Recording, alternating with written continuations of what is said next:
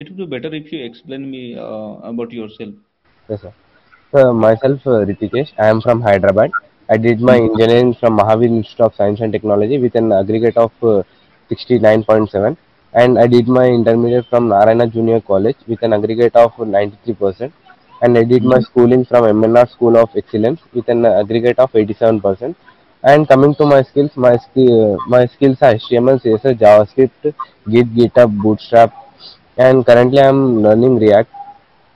And coming to my short term goal is to like get placed in a reputed company so that I can improve my skills and even help the company to grow. Thank you, sir. Okay, okay, that's fine.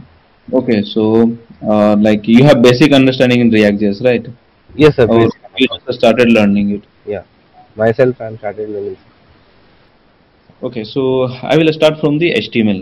Okay, Okay, sir. Okay. okay. So just tell me the difference between HTML and HTML5. HTML is an hypertext markup language, sir, which is used to uh, create the structure of a web page. Just tell me new features in HTML5. So HTML5 in new features like we have SVGs, Mm-hmm. video tags. Okay. Semantic tags are also new features, sir, in HTML. Mm-hmm. Okay, that's fine. What is box model? Do you know about it? Yes, sir, box model.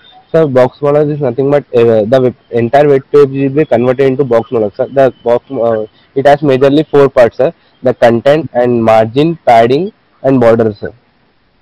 The content is nothing but the content which we keep on the web page. Mm. The space between the content and the border is known as margins. Okay.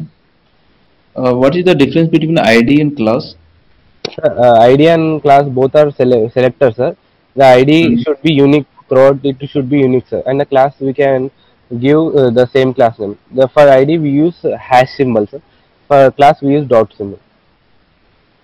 Okay, so which one has the more priority while styling? So ID has more priority, sir. After that class. Yeah, yeah, that's fine. Okay. What is the difference between let, const, and where? Sir, let is a global scope, sir. Const and let are recently like new features of the JavaScript, sir. Mm. Where we can redeclare and reinitialize, sir. But let and const they are somewhat strict. Const we cannot really redeclare, sir. And let also we can redeclare, but with the different names, sir. uh, like in const we should after a declaration we should immediately initialize the value in const, and where can be hosted, and let and const can be hosted but it belongs to temporal red zones. Okay, okay, got it. Uh, do you know about the media query in CSS? Yes, sir. Media query. What it does? The media queries are used to make the page responsive, sir. Okay, Like we use at the rate media and screen, and we give the minimum height and width, and we write the css inside that. mm-hmm. That's fine. What is the difference between margin and padding? Yeah, margin is nothing but the space between the border and the content, sir. The padding we get the space between the content and the its outer box, sir. Yeah, right. Uh, what is callback function? Callback function. So callback functions are the functions which is passed into another function. Mm-hmm. Okay. So what is the use of it? Uh, When can we use the callback function? Can you explain? uh, so callback function are mainly used. Sorry, sir, I used, but I am unable to tell them. Okay. No issues. Do you know about the promise? Yes, sir, promises. Promise? Sir, promise is nothing but it deals with the asynchronous tasks, sir. We use promise to make a function asynchronous. With promise can take parameters like resolve and reject, and then we can use dot then on dot catch to resolve the errors. Okay, that's fine. Do you know about the event loop? Event loop. Uh, Yeah. uh, it will check the global execution context is empty or not, and it will send the micronized task and the task to the global execution context. Hmm. Do you know about the CSS pre-processes? SAS, I know, sir. SAS, syntactically awesome style sheet, but I Hmm. need to learn that, sir. Which by that we can make use of variables and roots. Okay. Can our browser directly understand the SAS or less? No, sir. No, no. We should convert that file into CSS. Okay, that's fine. Okay. What is Ajax? I have no idea, sir. No I have idea. no idea. But you should be knowing about the Yes, Ajax. I will. I will.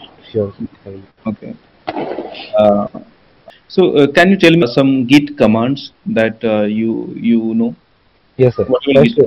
yeah. First, we will start with Git status, sir. Git status tells us the status of the it is Git installed or not. The files are in Git added on Git or not. It will tell, sir. Hmm. Like Git add minus m, and we will add message, sir, in for commit. Git Git commit minus m and the message, and Git add dot adds the all the files into the states, so that we can commit afterwards. And Mm-hmm. some commands there's like to push the code into the GitHub. Git add origin and the code link we should paste, and get push, get pull, and we have so many. Okay. Just tell me the difference between null and undefined. Yeah. Undefined is basically a we placeholder kind of thing, sir. The compiler usually, if we declare any variable, it initially gives the value as undefined. Later, it will assign the given value to it. So null is nothing but it stores nothing, sir. So if we console log the variable before it's initializing, so we get the undefined in the case of var, sir. Okay. So just tell me some new features in ES6. Sir, in ES6 we have arrow functions, Yeah. template string, Okay. and does let and cost comes under this string, sir? Like Yeah. VS6? Yeah. Yeah. Yes, yes. Okay. Just tell me the difference between arrow function and normal function. Arrow function is also known as anonymous function, sir, because we don't give any name to arrow function. It makes the user to write the program in shorter way, sir. To create a arrow function, we need help of fat arrow. Mm. Yeah, normal function is a function which is similar function traditional way, sir, like function name, close up parenthesis, and in inside body we will write function. In the function we have declarative and like function declarative, function statement, function expression. Okay. The arrow function it gets hoisted or not? Arrow function. Yeah. Uh, I guess it will. Yeah, arrow function will get hosted. I think so. I think so, sir. No, it will not get hoisted. Only normal function gets hoisted. Okay, okay. Okay. That's it. What is closure? So closure is nothing but the accessing the variables from the parent to the child, sir. Like it it creates a connection. The child block will create connection with the parent block so that it can access the variables to the child element. More I can tell, sir, on that. Closure, first it will check the block to get the variable. If it is not present in that block, it will go to outer block. If it is not present, if it will go to the global block for the variable. Okay. What is this keyword in JavaScript? So this is a result keyword in JavaScript. Uh, Hmm. this points to Windows actually. This actually with this keyword, it is actually we get the output in a window kind of function, sir, in the console. Dot Hmm. this. It is a API. We can like say that. You need to learn more about it, these keywords. Let's move to the React.js. Okay. Okay. What is React.js? So React.js is a actually library, sir, which is built on the top of JavaScript. With React, we can make you. Actually, React is made to make the UI easily, sir. Okay. Any other things? Any features of React.js? Yeah, in React we make use everything is a components. The component once we can if we have written one component we can you reuse it again, sir. Code reusability can be achieved with the React. Hmm. And Any with other? React, yeah, we have React Native, which is used for mobile applications. Okay. Do you know about the JSX? Yeah, yes, sir, JavaScript Yeah. XML file. Can you explain a bit more Yeah, about it? JSX is actually nothing but the combination of HTML and the JavaScript. We Hmm. usually call it a. Can our browser directly understand the JSX? I don't know that one. Any idea about it? I think it will not understand, sir, Why? because it's a combination of HTML, JS and HTML file. Yeah. Then how we can run it on our browser? No idea. Okay. Actually, it will need the transpiler. You must be knowing about the Babel, right? Okay, okay, yeah, I heard about it. It converts in our JSX to the normal JavaScript code. Okay, Okay. Do you know about the Webpack? Do you have any idea? no, sir. Okay, no, no worries. Do you know about the lifecycle methods in React.js? Yes, sir. Lifecycle methods in React in basically lifecycle comes in the class components. We have mount, update, unmount, and error handling methods. So mounting occurs when an component initialized for the first time. So Okay. updating occurs when we try to update any state or props. Hmm. Uh, error error is used for any error handling method. Any error handling in the file. Okay. Any idea about the unmounting? Actually, unmount is nothing but the end of the component life. So basically. Okay. So can we achieve those things in functional based component? Yeah, I guess hooks helps us to do achieve these functionalities. Okay. Like how which hook like we can use to achieve these things? Use state, I guess. No, no. Using use effect, we can achieve the life cycle methods in functional based component. Okay, okay. And you were telling about the ref. So can you tell me about it? What is ref? So, refs are nothing but the reference in the React, which gives the reference to the. It's actually like a props, but in Mhm. ref we don't need to again pass directly. We can go to the DOM element with the ref. Like basically refs are used to like in many cases autofocus Mhm. in like that scenarios. We should not overuse the refs. Do you have any idea about the control component and uncontrolled component? Yes, sir. Control component and endpoint. I have read, sir, but Can you explain, or you just forget? uh, yeah, actually I know, sir, but I am unable to recall that. Oh, okay, no, no, no worries. Okay. Higher order function, have you heard about? Yeah, in JavaScript, I know, sir, higher order function. Can you explain?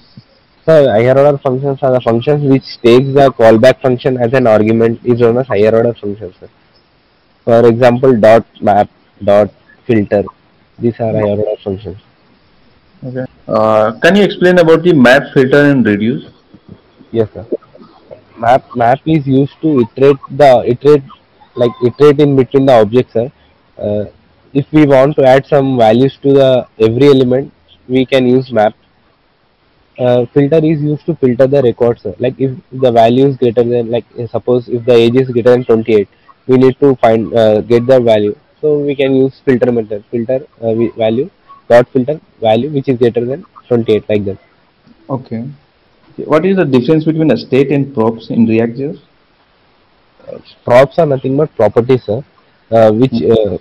we can pass the props from function to its child, sir. Yeah. Props are nothing but we can give the data dynamically, which are used to give the data dynamically. State is Hmm. nothing but which tells us the state of the elements. Like it is initially it is what state, and after mounting in what state it is, like that we can. What is a router in React? So routing is nothing but like switching tabs in between. I guess I have not read actually. It is basically used to Yeah. navigate from one component to the other Yes, component. yes, sir. Like if you have home, service, and contact, the we can do that routing. Do you know? Do you have any idea about the server side rendering? No. Okay, no worries. Do you know how to optimize the performance of a web application? Do you have any idea about it? Yeah, we can optimize we can reduce the size of images, and we can modify the meta tags. The Okay. code, the nested component should be avoided. Hmm. Any other things? That's the style. Okay, no worries. Do you know about the Flexbox? Yes, sir. Flexbox. What it does? So Flexbox is actually used for styling the components, sir. Flexbox Flexbox we can arrange the elements in particular manner. Like in Flexbox takes an arguments like flex display flex, uh, flex direction, and flex like align content, flex swap. Like Mhm. with this we can achieve, sir. Like with the Flexbox, the in default behavior of the page will be responsive, sir. Okay. So last question that I will ask, what is the difference between the virtual DOM and real DOM? Can you explain? Uh, uh, Real DOM is nothing but actually storing all the elements in the real DOM, which takes memory. Virtual DOM is a copy of the real DOM. React uses the virtual DOM concept, sir. If the in virtual DOM, if the component is changed or added, means it will just check the changed part and it will update to the real DOM. And Hmm. operating with the real DOM is costly, sir, because every time it need to destroy and it need to create, so it makes us difficult. So with virtual DOM we can make it fast just by comparing it with the previous DOM, original DOM. Yeah, that's fine. Ritikesh, I'm done with the interview. Do you have any question?